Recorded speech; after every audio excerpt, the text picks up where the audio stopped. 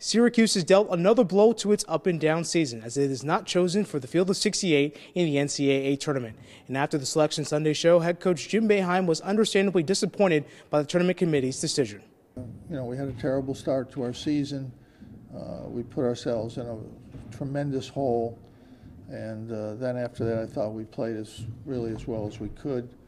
You know, I think it comes down to we won just 2 road games, and we obviously lost 3 games to teams outside the top 100.